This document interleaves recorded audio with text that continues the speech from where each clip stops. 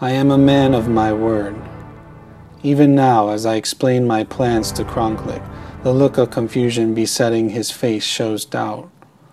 But Tenna, what you're saying is madness. Is it even possible? Kronklik looks at me with those terrible eyes, the eyes of a hawk, inquisitive, ready to dissect me. Maybe, I say. The day's events have taken their toll on my body, and I'm tired, but determination pushes me forward.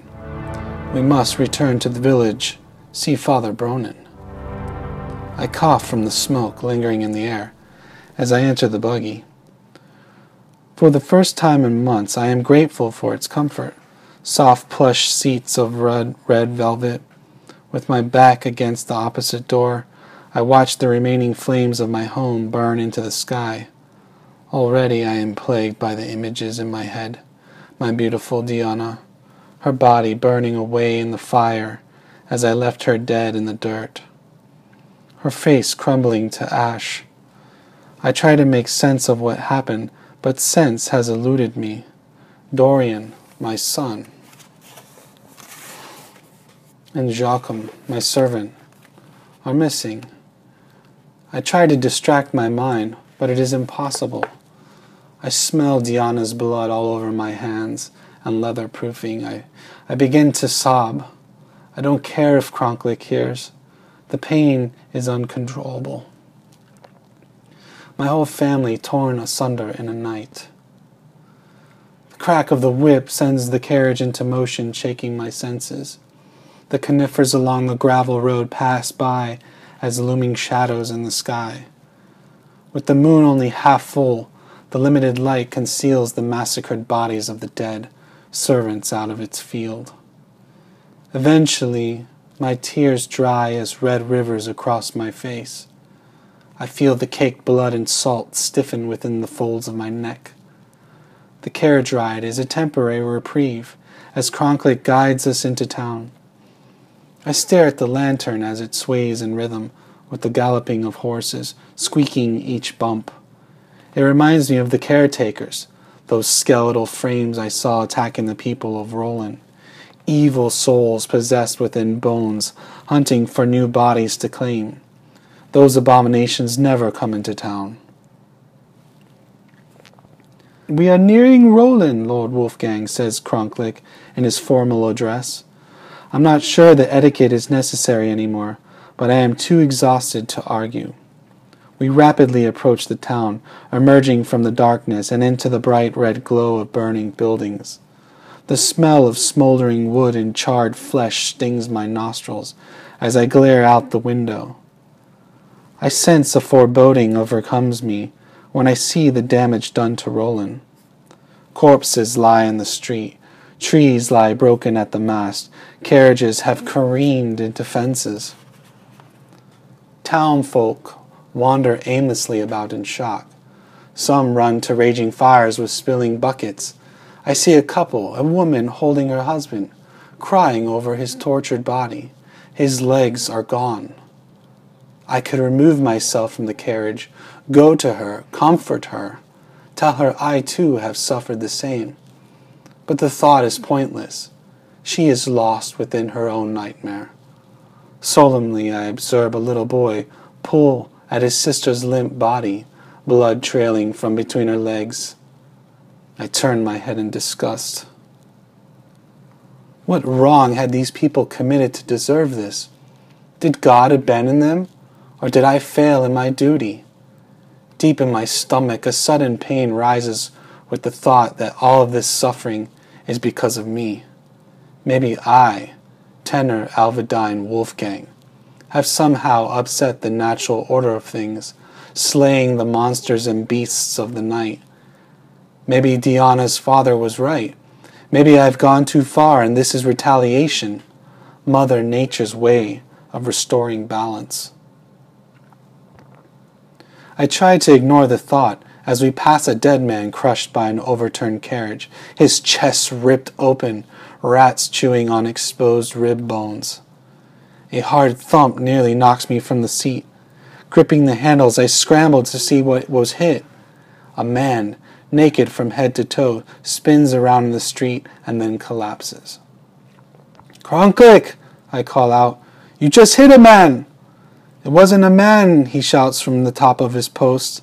"I assure you he was already dead." More thumps follow, and I brace my body to keep from sliding off the seat again. Instinctively, my hand goes to the Boaka blade. The carriage comes to a halt, and I peer out. A crowd of people, like crying angels, shout and bang on a nearby gate, calling out God's name for mercy. These must be the townfolk who survived the onslaught of the vicious monsters. Some are bleeding profusely, and others have barely a scratch. For a moment the scene is surreal to me, as if I were in some madhouse of crazed inmates. I look up to the sky and see a holy cross piercing the night sky. Albiston Church. The banging becomes louder, and the hysterical mob clangs on the wrought iron gates with shovels and pitchforks. They are seeking help from the church, but the gates are locked tight. A rusted chain prevents their advance. Where were the priests and clergymen? They were all here earlier. A full-bearded man with axe in hand approaches my carriage. He places his bloody hands on the door and leans into the interior. "Hey, look!" he shouts, waving his hand to the crowd behind him and pointing toward our arrival. "Lord Wolfgang is here!" Spit flies from his face as he talks. There are cuts all over his cheeks and forehead. "Tell those holy fucks to let us in. We're going to die out here." For a moment, I am stunned. His eyes carry the faintest trace of red. The townfolk seem to catch on to what's happening and surround the carriage. They begin shaking it as if to capsize a landlocked boat. My grip tightens around my blade, and any moment now, I will take this man's life. Kronklik calls from above. "Looks like we're trapped, my lord." Is Kronklik being facetious? I raise my blade to separate the bearded man's hand from my carriage, when suddenly screams unfold from the crowd. The townfolk burst into panic, trampling one another, as bogarts claw their way through flesh and bone. Their muscles are taut, and the knobby joints allow them to move quickly. The familiar scent of human blood fills the air. Suddenly, everything is forgotten. The man with the axe runs to the aid of the others. As a woman just beyond my reach is raked by hellish claws, she falls to the earth with her back ripped open and an arm dismembered. God is not here. I emerge from the carriage, smashing a bogart's head with the door in the process. Wood splinters, but I know Kronklik will fix it later. I descend like a billowing shade, mantle cracking behind me. I stand solitary, defiant, in a rain of blood and death. 3 bogarts surround me. They are quick, but I am faster. I step to the side, dislodging my blade. The Boaka breaks free from the bogart's face, spilling watery inwards onto my boots. I turn, cutting the other 2 with a mid-level strike, and their abdomens split. There is nothing left to support them, and they crumple. Just beyond, I see Kronklik firing his crossbow into a bogart's forehead, just above its one and only eye. I nod to Kronklik, who has assured me the carriage is protected temporarily, so I continue my plan. In this fleeting moment, I am left with the image of Kronklik clubbing a bogart with his cane. Each swing turns his gray suit red. Now the bogarts are coming from every angle. I dare not look over my shoulder, ignoring the villagers' scream. I hear bones breaking, flesh rending. Dozens of bogarts. They know me and are drawn to me like a moth to lichen. They are servants to the late Eglesian, the vampire lord I destroyed years ago. Why are they here? Who sent them? I must remain diligent and deliver them from this world. Making my way to the gate of the courtyard, a bogart approaches fast and my hand goes to my blade. The bearded man suddenly appears before me. "Go!" he screams, bringing his axe down on the monster, severing tendons in its neck, the eyeball bulging from its socket. To think I was going to cut this man's hand off. It's only a matter of time before he will die, so I make the best of his sacrifice and keep running, repairing stained nails and teeth. As I get closer, I notice something approaching the gate from the other side. A man wrapped in brown robes. It's impossible to tell which clergy member it is, but that's the least of my concerns. He carries a large ring with keys. Their metallic shine reflects the embers of burning buildings. He seems adamant to reach the gate, and so I press hard to meet him at the bars. The odds dwindle in my favor as I slash through more skin. More people die as the Bogarts continue their onslaught. For every 2 I cut down, 5 more appear. It's impossible to tell their source. Where were they coming from? A woman lies against the gate as I approach, still twitching with half of her neck missing. Shoving her aside, I check the lock on the bars and pull. The gate holds fast. Jingling keys bring my attention to the brown wrapped figure standing before me. I see only parts of him through the gate, his face wet with perspiration. Short locks of brown, warm brown eyes. Nestor. As he brings one of the keys to the lock, I grasp his wrist. His sodden face turns white, the look of a student caught in the act of misdeed. No, Nestor, I say, giving him his hand a firm squeeze. There are too many. They will flood the gate. But my lord Wolfgang, father... The boy nearly drops the keys. I feel him shaking uncontrollably. Get a hold of yourself, I say with agitation. Nestor stares at me. Wait for my signal. A strong grip suddenly overcomes my shoulders and I am forced back. All I smell is the flesh of decay as I am extricated from the gate. I wait patiently as I am dragged across the cobblestones, supine, staring at the red clouds. If it weren't for my proofing, my body would be torn apart. A sagging eye and rotten teeth block the fire in the clouds from my vision. The Bogart hovers over me like a vulture ready to pillage a prized carcass.